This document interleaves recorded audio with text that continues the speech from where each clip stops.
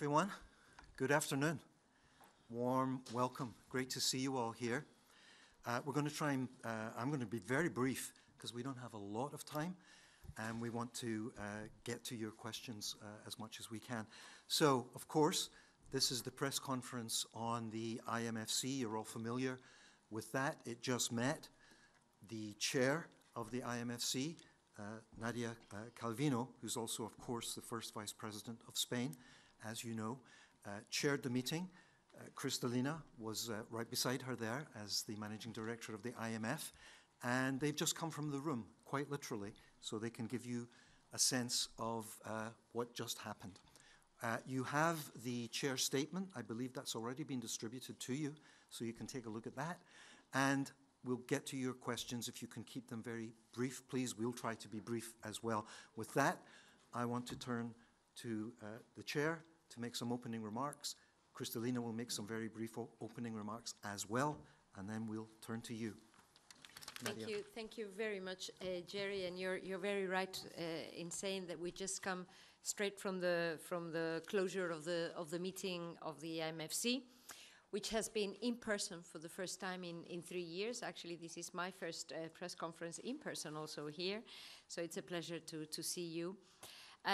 It has been a quite intense and productive discussion, and I think it comes out with a strong message of confidence and hope, which is very much needed at this delicate and uncertain time for the global economy. On top of the challenges derived from the pandemic, Russia's war against Ukraine has created new risks. The shock in international markets for energy, food, and other raw materials has slowed down global growth and increased inflation. It is threatening food security as well as financial stability.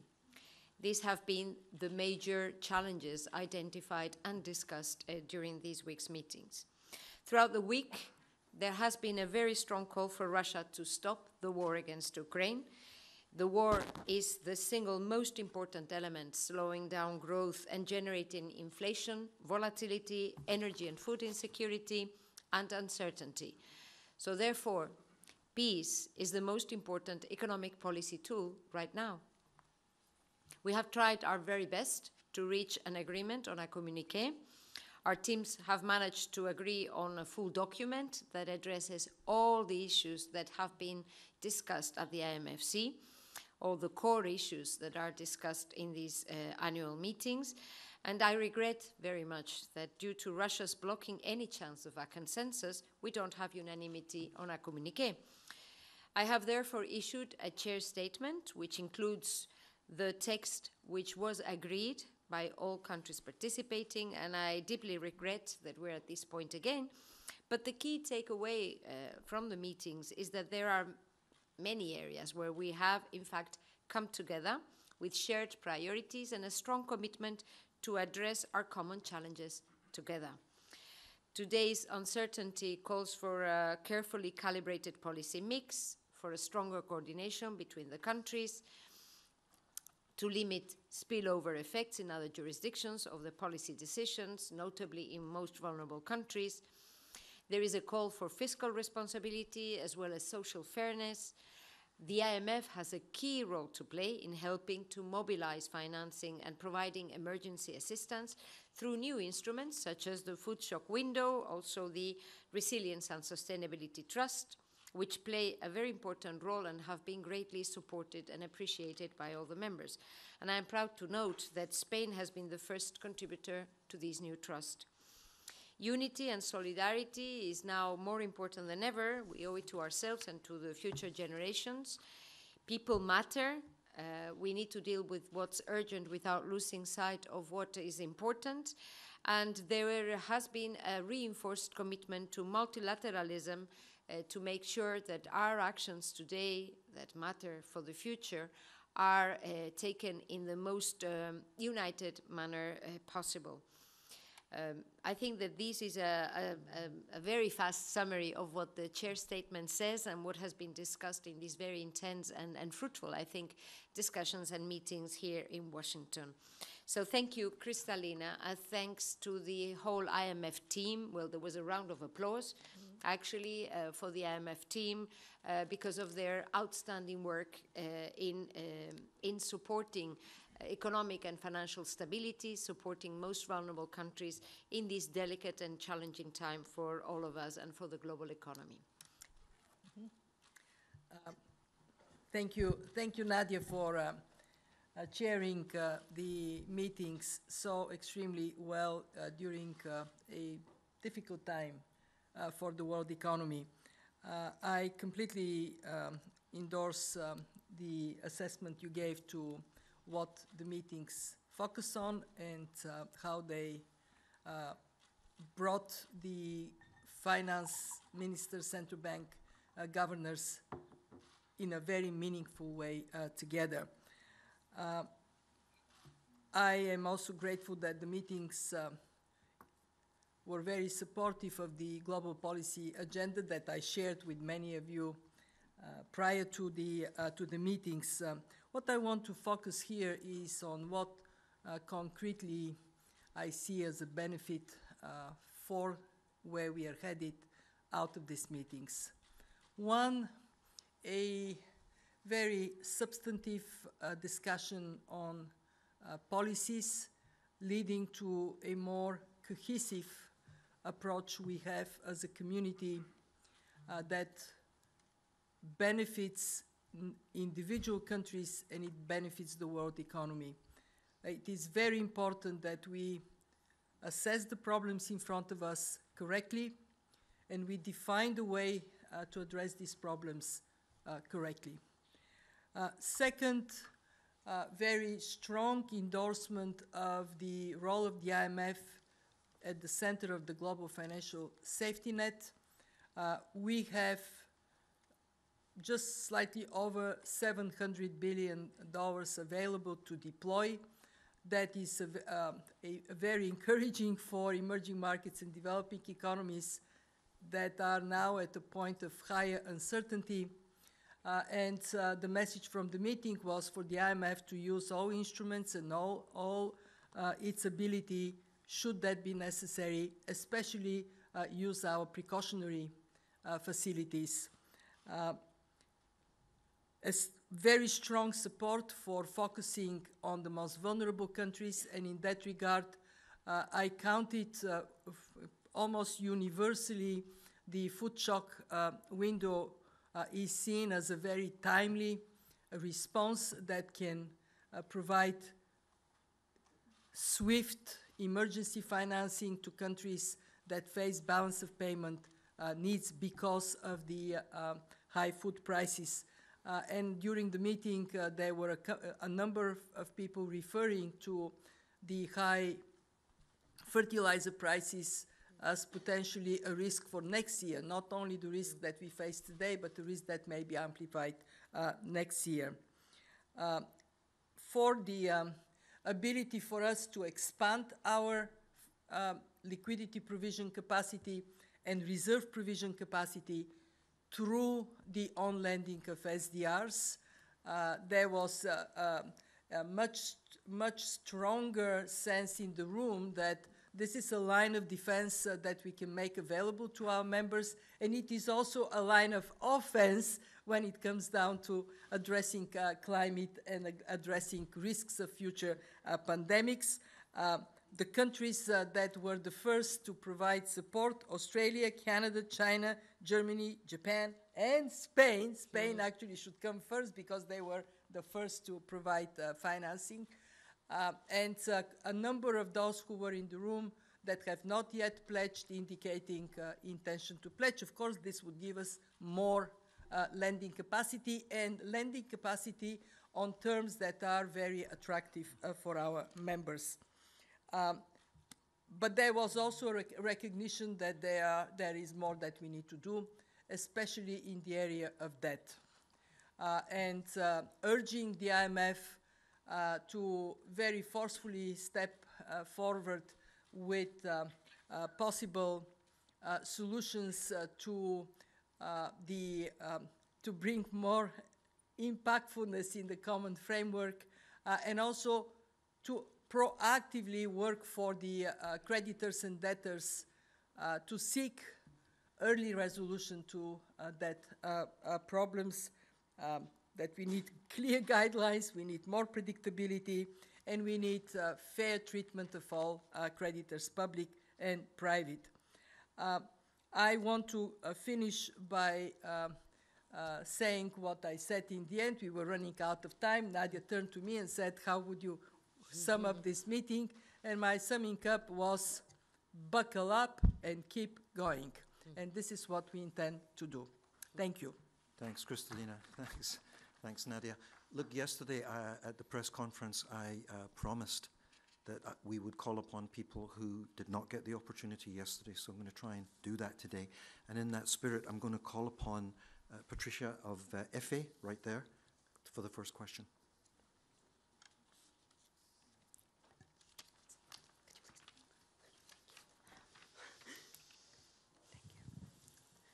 Okay, thank you very much, Jerry. I wanted to ask to Ms. Calviño, please, about the main measures that has been discussed in this meeting to tackle the cost of living crisis, and considering that Russia has triggered this situation, and you said you make a strong call for Russia to stop the war, what was the Russian response? Thank you. Well, thank you very much. I think that the general discussion and the main message that has been expressed by members in these days has been one of identifying the war as the single most important factor bringing about uncertainty, instability, and the cost of living crisis throughout the world. The impact of the war goes well beyond the European borders. Most countries are suffering food insecurity, energy insecurity, rising prices, or even financial stability risks due directly or indirectly to the war. And there has been a strong call, I'd say it's stronger than in the spring, Kristalina, there's been a strong call for Putin, for Russia to stop the war. Now, obviously, the point of view of the country is different, and that is why I was referring to, unfortunately, the fact that due to Russia being unable to join the consensus, I had to issue a chair statement. But this chair statement reflects the agreement, unanimous agreement on all the substantive issues discussed during the IMFC, and the disagreement by one of the members on the political issues at the beginning of the statement. You want to come in? It is very clear for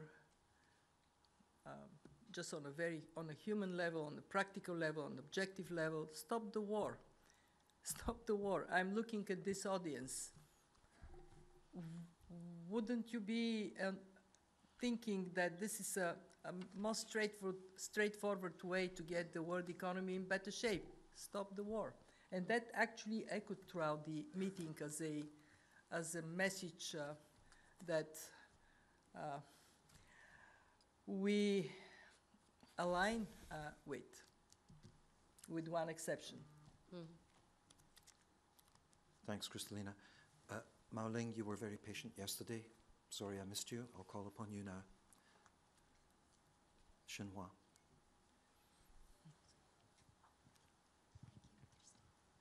Thank you, Jerry, for taking my question. Mao Ling Sheng with Xinhua News Agency. I want to ask both of you about the fragmentation issue that IMF has mentioned, that it highlighted the real risks of the world economy fragmenting further, and it could impede trade and capital flows, and also we on the outlook hinder climate cooperation. Some people are talking about globalization in reverse. I wonder whether Chair Calviño and Managing Director Georgieva could share your thought on this, whether you think there is still reason to be optimistic about the future of globalization. Thank you.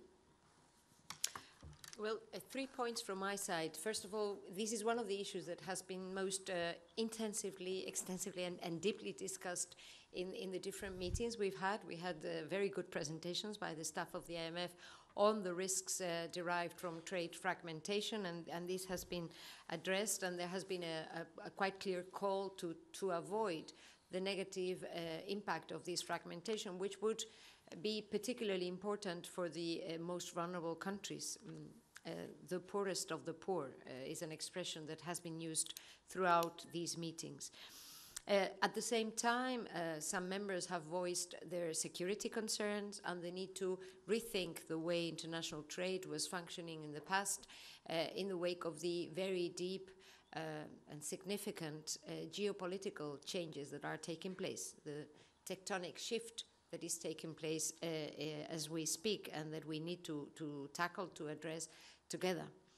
And my third and final point was, and you asked, is there any good news? Actually, we had the very good news that from the chair of the WTO, that trade is actually increasing and that it is recovering the pre-pandemic levels, and so that reality is actually going in the direction of more trade. We now need to ensure that other actions by different jurisdictions does not endanger the positive drive, the positive impact of trade on global activity, prosperity and job creation throughout the world, yes. It is, of course, a serious concern. We have seen a tendency to seek alternative ways to secure the necessary components for functioning of a national economy. And my answer is in three parts. One, yes, we are going to see some diversification of supplies. Why? Because we are now much more aware that supply chain interruptions, not necessarily driven by political considerations, but by climate disasters or pandemic, require thinking of supply chains with more attention to the security of supply. For quite some time, we were thinking about cost as the one and only determinant. That cannot anymore be the case. And therefore, some increase of multiplicity of supplies, diversification of supplies is happening, and it is rational that this is happening. My second point is that, nonetheless, there is a risk of geopolitical fragmentation and then geopolitics turning into geoeconomics with negative impacts. And one of the the most important messages that came on this was from emerging markets and developing countries that have stressed that for them it is paramount that they have the opportunity to drive growth and employment on the basis of a more integrated global economy. That was also a message coming from small economies, small advanced economies. And actually, the predominant mood in the room was we cannot possibly allow fragmentation to happen because everybody would be poorer, but it would be devastating for low income and for emerging markets and developing economies. One simulation presented this in the following way. For advanced economies, it would be loss of 2% of output. For emerging markets and developing economies can be 10 to 15%. Now, this is not done scientifically. This is just one simulation. But if you look backwards, a globalization, an integrated economy led to, in the last decades, to tripling of the world economy, in which emerging markets, developing economies quadrupled and advanced economies doubled. So if we want to have a secure future, we do need to retain that efficiency that comes from an integrated economy. And three, and this is where the mandate of the fund came, and it is quite strong, a recognition there are areas where only an integrated world can be effective. Climate, of course, but also cross-border payments, the development of digital money and trade. And I would say I feel more confident that our job at the IMF is to continue to make the case why it is in everybody's interest, and also recognize that some shifts are necessary, not pretend that they are not. Remember, globalization, it didn't benefit everybody, but for quite some time we kind of glossed over this. We cannot gloss over issues that are real, serious. We have to recognize them and still work towards a more integrated world economy. Thank you both again. I'm going to turn to Stefania. You were also very patient yesterday. CNBC, Italia. Thank you for taking my question. We all know the Italian result of politics, but not only Italy. Are you worried about the rise of far-right movements and therefore in this context, the risk of political and financial fragmentation? I believe that what is happening has roots, and we need to address these roots. What are the roots of discontent? Why is it that people are looking for these platforms? Because let's be very straight on it. Over the last years, inequality in the world has gone up. And it is also true that the attention to even geographically to parts of countries that are more depressed perhaps has not been as high as it needs to be. So from the IMF's point of view, we are not in politics, we are in economics. And what we look into is, what is it that has to be front and center? It's people. Policies are for people, they're not for the books. And are policies inclusive? Are they fair? This is what we need to concentrate on. I think if I may add, the current environment is obviously one of slowing down growth, high cost of living or increasing cost of living in many parts of the world, deep changes that have to do with digitalization, climate change, also with the geopolitical shift which is going on, rising inequality in many of our countries also. And this is an environment which is quite open to the messages of people that have very simple and totally ineffective and wrong solutions to complex matters. In this regard, I think that the message that the managing director has shared, and that has been actually shared by many members during the meetings, that people matter and that they have to be at the center of our policies at national level and at international level, is a very strong one that was shared by the members in the different meetings. So thank you very much. I'm actually going to call time because I know that Kristalina has to be somewhere at 2:55 and Nadia has to 1 minute to go. Catch a plane. So I apologize for cutting this one short, but we did go very long yesterday. And I'm going to thank Nadia Calviño, our chair of the IMFC, and Kristalina Georgieva. I'll take one more question. I feel like, one more. This is the gentleman here. He has been like... The moderator has been overruled. I'm overruling you. And but very short question. Okay. Because Thank very you. short. We're going to go to Egypt. I would like to ask in Arabic, please. In Arabic. In Arabic, okay. But short. Sure. Okay.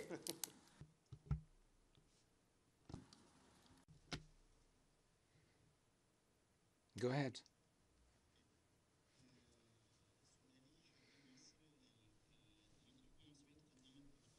The Egyptian government has asked for a loan some 7 months ago, as far as I remember, since the start of the Russian war, the Ukrainian war.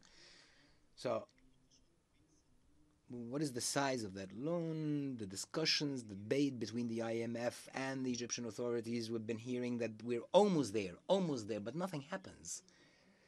As far as the value of the loan, the size of the loan, and when is it going to be released, and the discussions between the IMF and the Egyptian authorities. Thank you. We are meeting with the Egyptian delegation tomorrow.